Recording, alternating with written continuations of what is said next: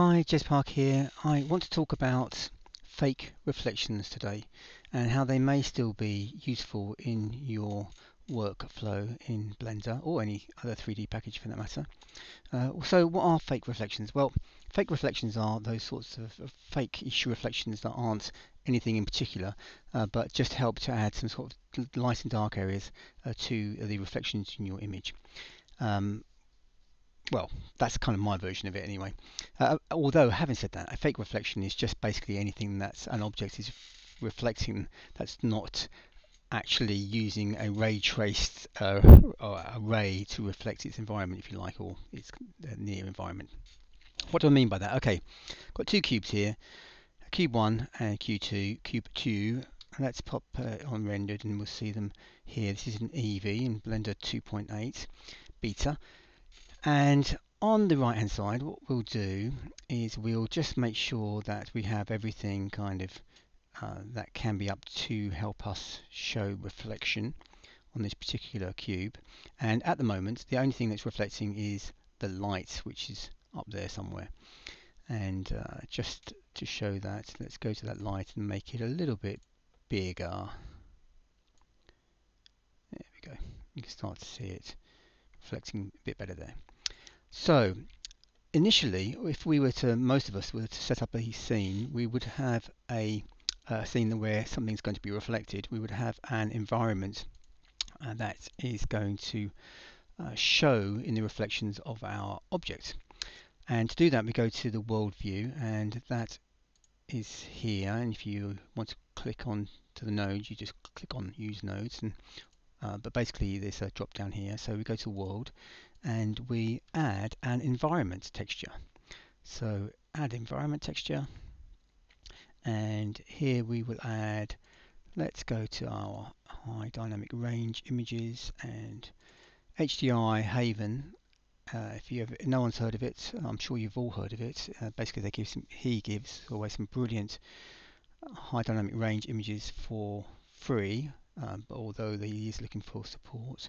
In this case I'm going to use this Skylit Garage high dynamic range image, and I'm going to pop that in the background, just link that to the background itself, and now you'll see straight away we have this kind of garage in the background, and our cube here on the right is reflecting it.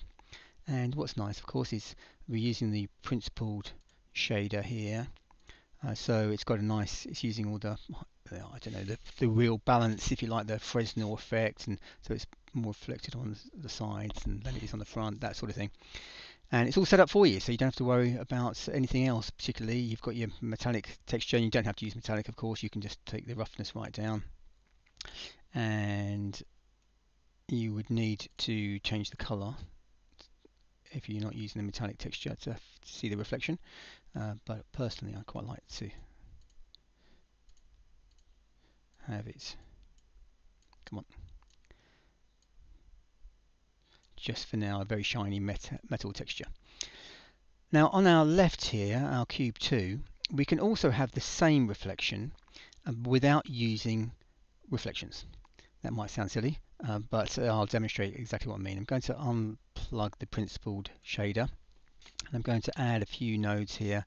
We'll start with a texture coordinate node. Our next one will be a mapping node. Our next one will actually be another environment texture, and our final one for now will be a different shader. We use an emission shader, and we're going to take the reflection texture coordinates out into our mapping. From our vector here we come into here. Let's just put the same image as we're using in our background, Skylit Garage, and then we'll plug these two in, and voila, you see it's actually a little bit more reflective because it's pure 100%, if you like, reflecting its environment now, and it's the same image. And so basically I've faked it. I've got a fake reflection going on, but there's not an awful lot of point in having a fake reflection when you don't need to, unless of course you want to. What's quite nice now is I can change my background image slightly if it's, you know, if it's not quite in the right place. Let's say for example there's, I don't know, a lamppost or something, or a light here. You think, oh, I don't like that light there, I'm going to just move a little bit. Of course you could do that sort of thing here, but that's not really what I'm talking about with fake reflections. I'm talking about reflections that look fake. And so we need a fake looking reflection for that. And in a moment I'm going to kind of go over how you might do that in Blender, actually make the reflection. But let's just go to the UV editing window for a moment and have a look at this image. It's a panoramic image. It's spherically wrapped around our scene. So if imagine taking the ends here and wrapping it around a sphere, basically that's what's happening in our scene here. So wherever we look, up or down, you're going to see this this image, which works really well. So this image that we need to map onto this cube here needs to be the same. It needs to be spherically mapped around, and so it kind of needs to be seamless, ideally, especially if you want to do some little animations with it, which we're going to do, and especially if you don't want that kind of pinching that you're going to get in the top and the bottom. So I've already done some images. I'm going to load a new image, that one I made a little bit earlier, which I'm going to show you how I made it. Let's choose this one here. Pop that in, and straight away here's my fake reflection. Now it looks fake, which is the whole point, and it kind of gives you that kind of old, kind of fakey, almost cartoony reflections, which on one hand it works really well if you're looking for that style, but you can also add it subtly to your real reflections. What do I mean by that? So okay, let's combine the principled BSDF shader with the reflection here that we've got. And so if I just take up the metallic, let's just swap it for a moment. So I'm going to make this metallic roughness right down, so I've got the same as I have on my right, on my left. So now let's add a mix shader. Where are you, mix shader? And let's combine the two. And so depending on my factor here, I can have a little bit more of one or the other. So there's my normal reflection, but I just want to have a little bit of extra reflection on there. So from that point of view, it could work quite well. So that's in this particular instance. And so there we have our fake reflections. So you need a fake reflection to make a fake reflection. So let's make a fake reflection, and I'm going to save that scene because I might well come back to that one. So I have a scene here. Open recent wave stripes 3, and what this is, if I make sure I'm not on my camera mode, is I've got a sphere. I've just loaded a sphere into the scene, and I've used the wave texture with some mapping nodes here just to create this kind of well, you can see what it's like, stripiness going on. And I've also got an image on the top that looks like that, where I'm just hiding that pinching that we get. And so back in our render mode, if I go to the camera here, now this one can't be done in Eevee because Eevee does not render out. Where are we now? On the camera mode, camera does not render out panoramic images. Well, this ways I haven't managed to get it to render out a panoramic image, but in cycles here you can set your camera to unwrap effectively the image, and I've placed my camera at 0, 0, 0 coordinates, and so it's facing straight on, and it gives us this image here. So I will include this scene and some other scenes I've made like this that you can render out your own high dynamic range images. And so when you do render it out, basically just don't forget to put it on HDR. And you don't need to do a high dynamic range image if you don't want to, but I found just generally it does give you a slightly better result, a nice cleaner, sort of sharper image. And so that is our spherical map made very easily. Of course, you could just as easily go to Photoshop and create some stripes, save it, make them of course in a 32-bit dynamic range, make some stripes, use the polar coordinates, that sort of thing, and create something very similar in Photoshop. So you don't need to do it in Blender. I'm really just showing you this, and I'm going to include it just in case you don't have Photoshop or you're not inclined to do it in Photoshop. But that's really what you need, and so that's exactly what your image, when it's rendered out, will look like. A spherical panoramic image.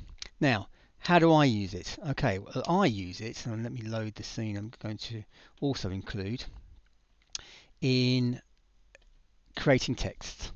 And basically what I've done here is I have used the text tool to create.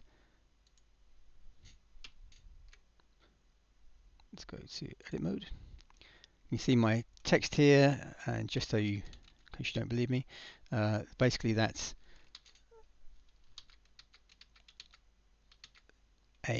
using Blender's own text. And let's go to the rendered view. If I just pop it back to object mode, it'll take a little while, because what I've done is I've just put a texture on the background, and you can see here I've got 3 lots of text. The font I'm using is, where are you, text, is Ethnocentric, and I'll include a link to download that font from Dafont. It's a free to use, completely free to use font, and it's quite nice. I've used it a few times. But you can see I've used exactly the same method as I used earlier. I've just added a color node just to change the color if you want to. And we've got the fronts here. We've kind of got a goldy looking front. I've got, if I go zoom in a little bit, you can see I've got a one for the side. If I just hide that front one, you can see this one here, which is kind of set back, a kind of silvery one. And then finally I've got this kind of little outline. Now you can't do this in all fonts. This is a very simple font. I chose this one specifically because sometimes as you start to, or mostly as you start to use the geometry options, the beveling and geometry sort of thing, it does kind of like it kind of overlaps itself a little bit and doesn't always look that great. But in this particular case it works quite well. And so I haven't only just put this reflection image, and it's the same one that I showed you a moment ago, literally wave stripes I've called it, and I've also added a driver to the rotation for each of these particular text objects here, and I'm using an empty rotation empty, and I've just animated it over 360 degrees, and as I've done that, it's created this really nice kind of fake reflection look. And I've got the actual render of that somewhere here. Here we go, and there we go. It's quite a nice reflection. I even added it to the background as well, so you kind of get this nice feel of this fake reflection. And I use it a lot. I do a lot of stuff for kind of slot machines where they have to have this kind of like very fake looking goldy, silvery reflections, and love everything, all that kind of blingy look. So it's great for that. So I'm going to include this scene as well. It's not really a tutorial, this one. It's really just a demo of how you might want to use these fake reflections in your scene. So hopefully you'll make some use of it, and it'll be helpful in your workflow if you ever need this kind of text. And if not, then you can just ignore this video. But okay, take care, have a good time.